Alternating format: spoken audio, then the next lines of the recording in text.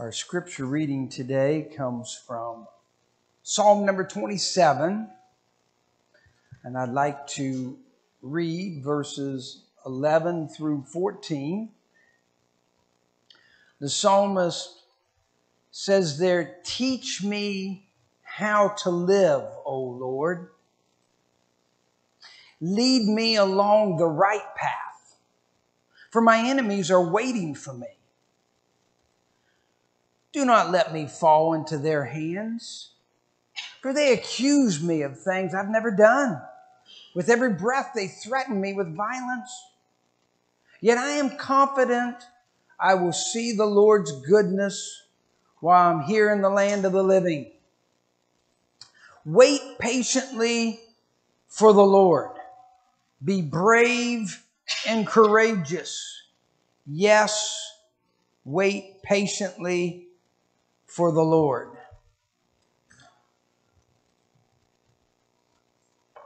Do you ever feel like things are moving way too fast? Anybody?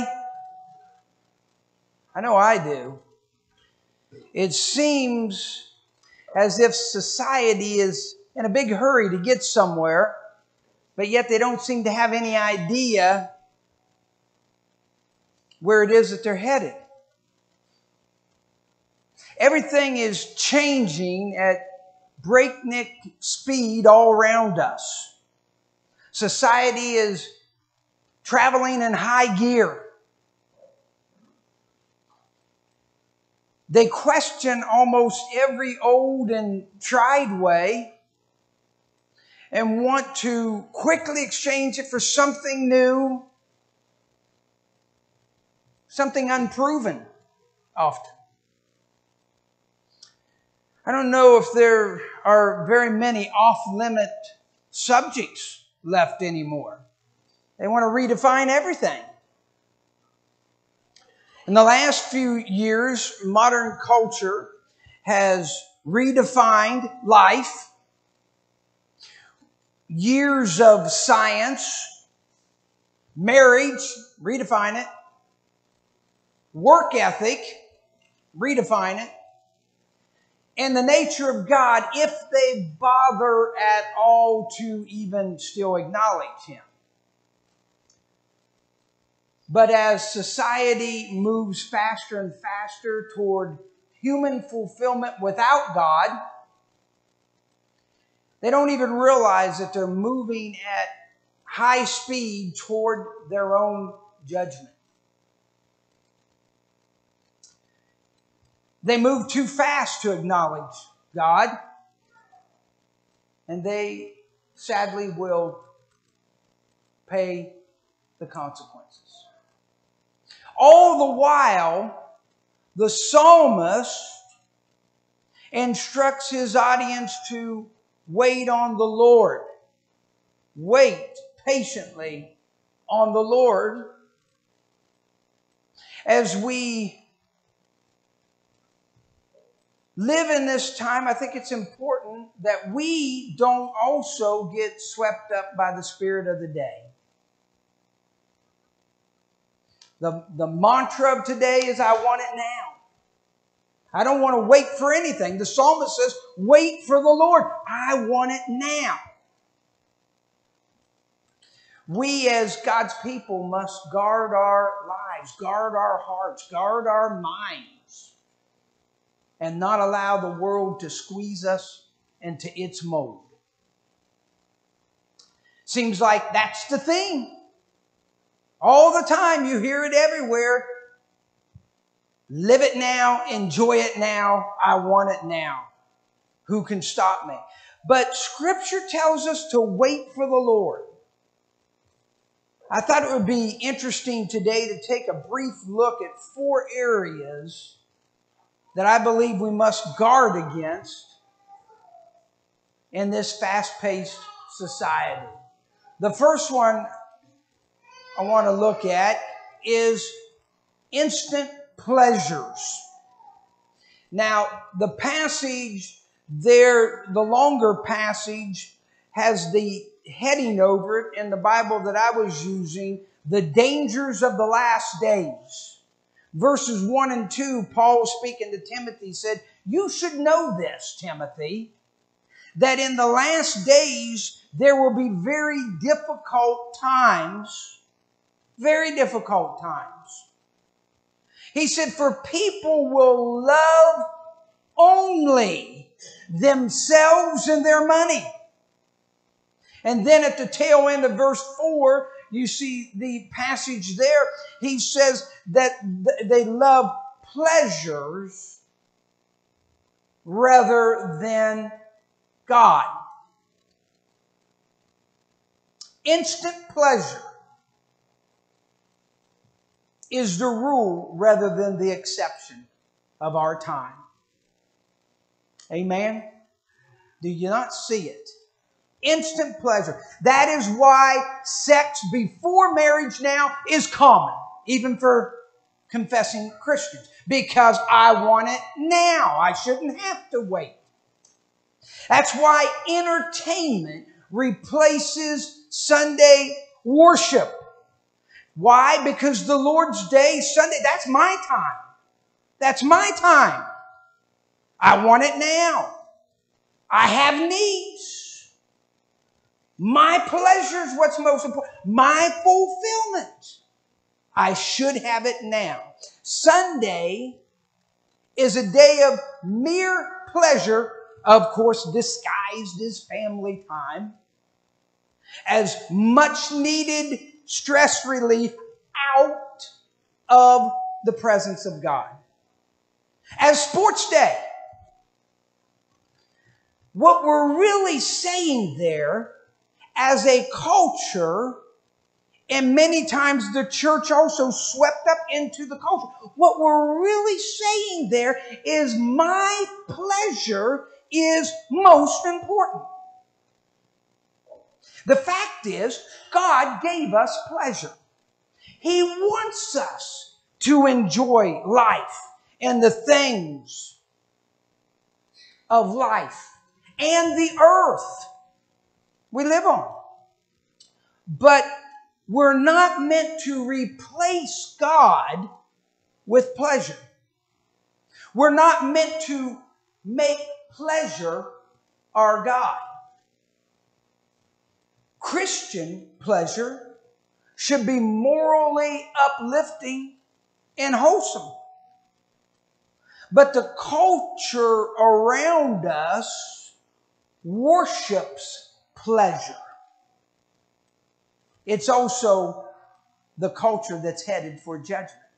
We looked at it on Wednesday night. Some of you Wednesday night folks will remember this. She's called Babylon, the great prostitute. She entices God's people with pleasure in order to replace worship of God. James 5:5 speaks to our time, undoubtedly, where James says, you have spent your years on earth in luxury, satisfying your every desire. You have fattened yourselves for the day of slaughter. The followers of Christ can and should enjoy this life. We should have pleasure, but we don't replace God with pleasure. Our pleasure must not become our God. So we work hard in this culture to make believe that everybody's a believer. Everybody that says they're a Christian, we try to make believe that it's true. But true believers love Jesus and they find their greatest pleasure in Him. The psalmist says it this way about true believers in Psalm 16:11. He says, you show me the way of life, granting me the joy of your presence and pleasures. The pleasures of your presence and pleasures of living with you forever.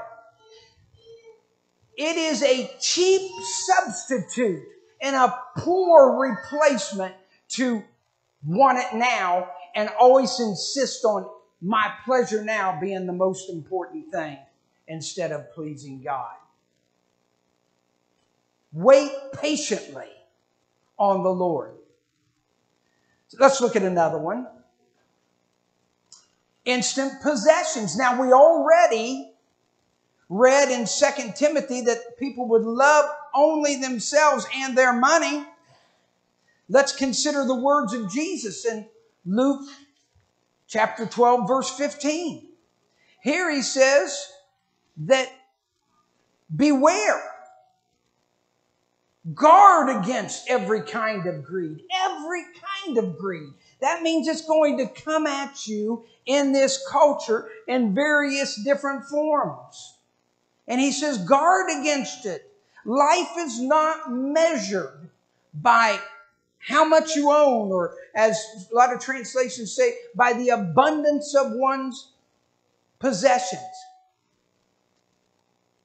We live in a land of plenty.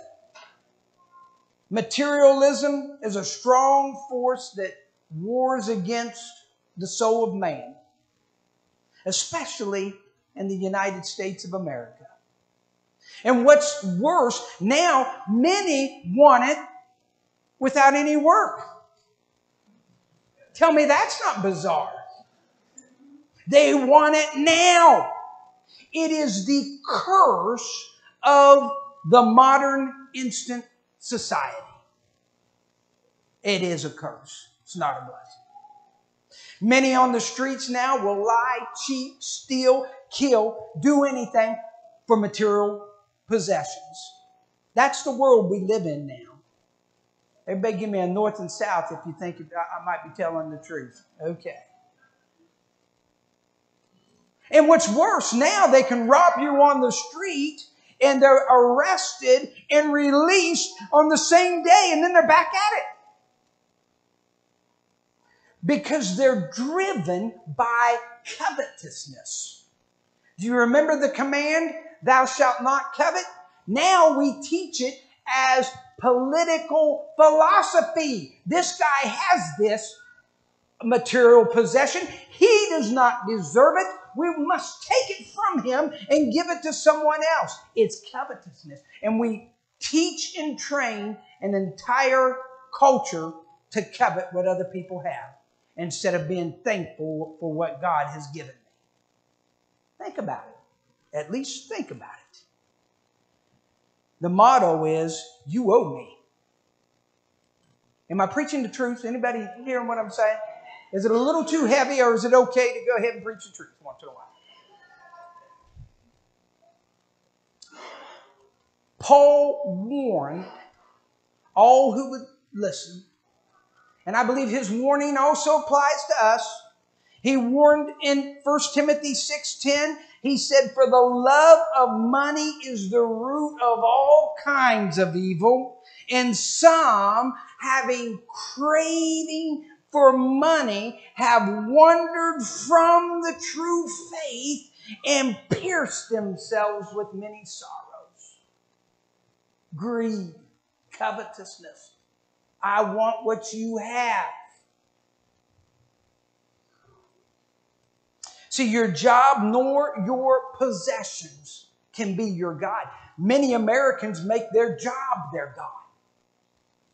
Your job and your employer is not your provider if you're a Christian. God just happens to be using them to meet your needs at this point in your life. But God is your provider. His name is Jehovah Jireh. I am the Lord who provides. The promise to the Christian is, my God shall supply all my need according to his riches and glory by Christ Jesus. And he might even use an employer here on earth to do it, but he's not my provider.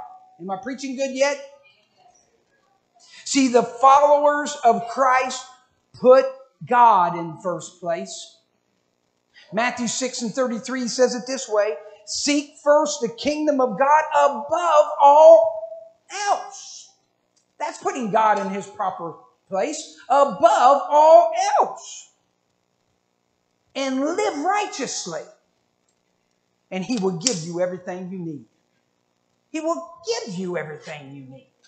You won't have to strive over it, worry about it, fret over it, hold on to this, invest here, worry about that, and running around like the sky is falling, the stock market's crashing. I'm so worried the stock market's not going to meet your need. God's going to meet your needs.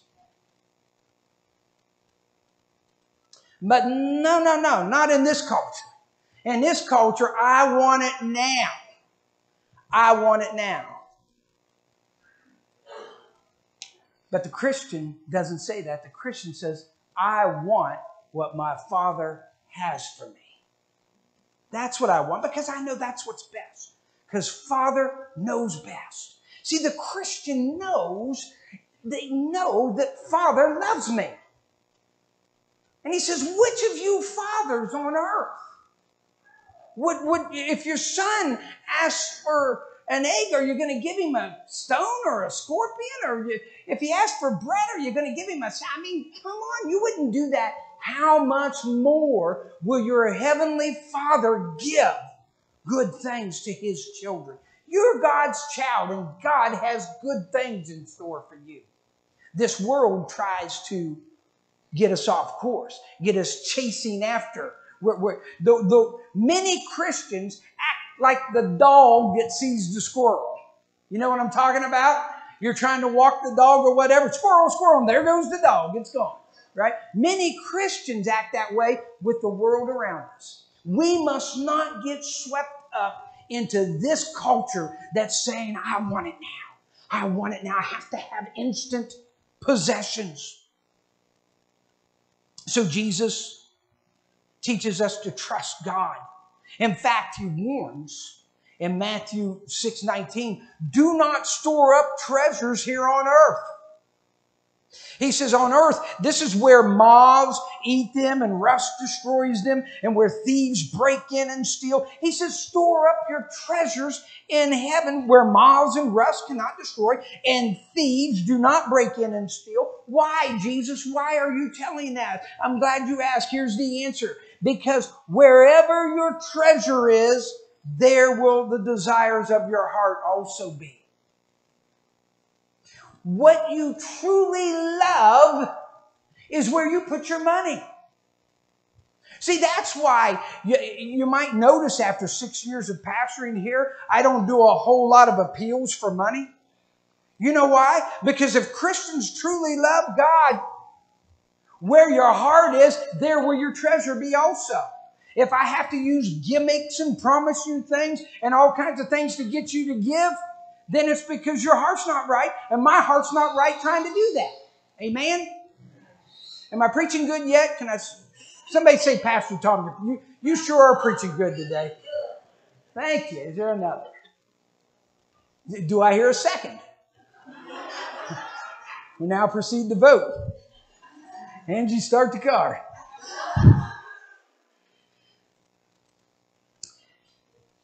Where your treasure is, there will your heart be also.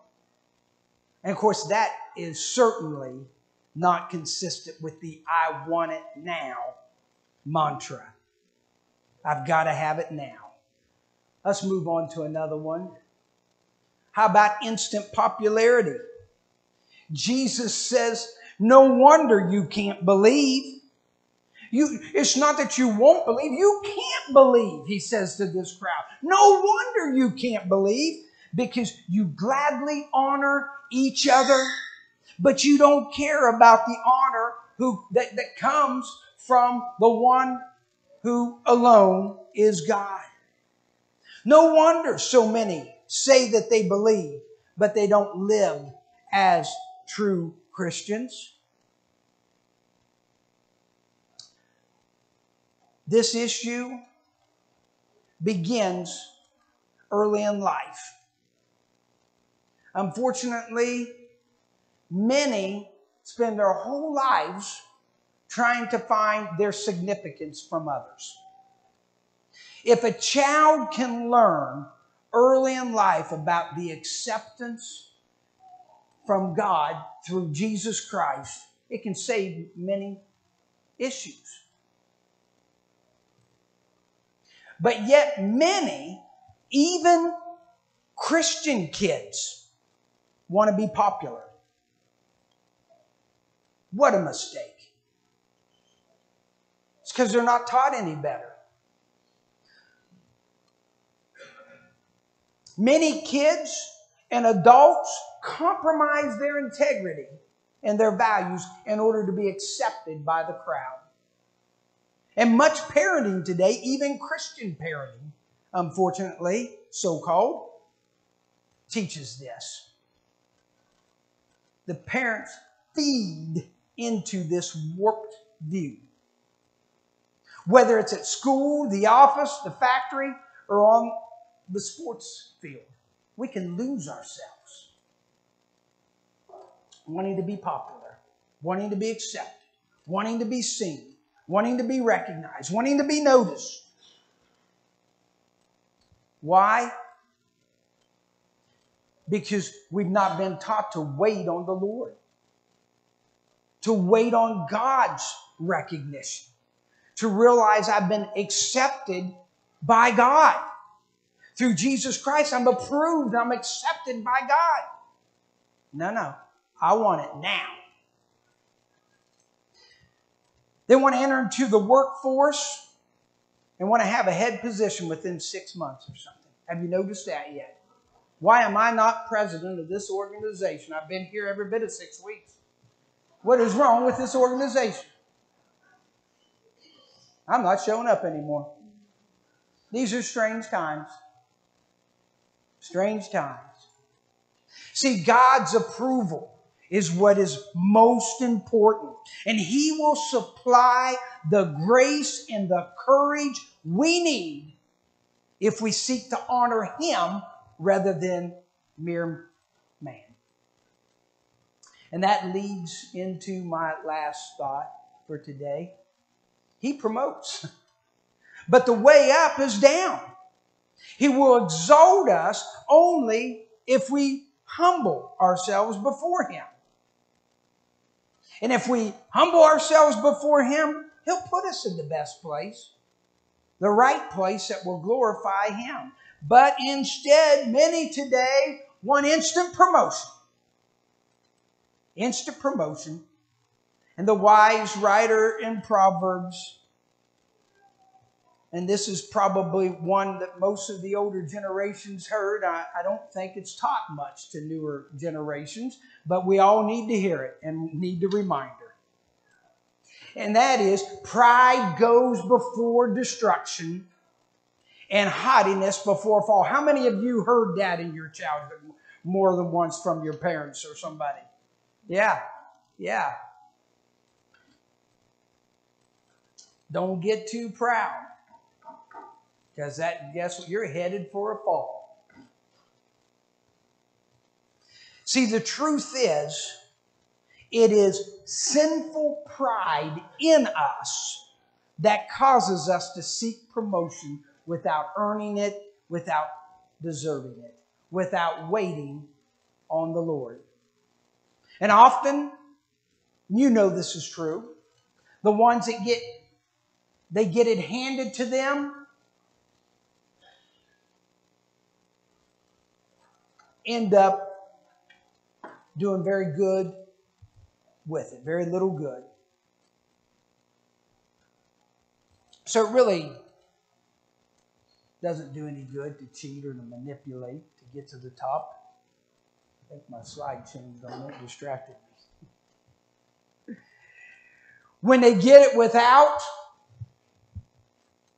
waiting on God, without God putting you in the position, they fail as leaders. How many times have we seen that? You get it by cheating and manipulating, you end up being a leader that does very little good. So it doesn't help. But if we're humble and we're patient, God prepares us and promotes us in this life. Listen to the advice of James again in chapter 4, verse 10 of his book. He says, humble yourselves before the Lord, and He will lift you up in honor. See, you never have to worry about it because God takes care of it. You just humble yourself before the Lord, and God will put you in the right place. But instead, in our culture, we're taught to manipulate and cheat and lie and do whatever. Just get to the top. You need to get to the top. But James tells us the true formula. And that's how true promotion works.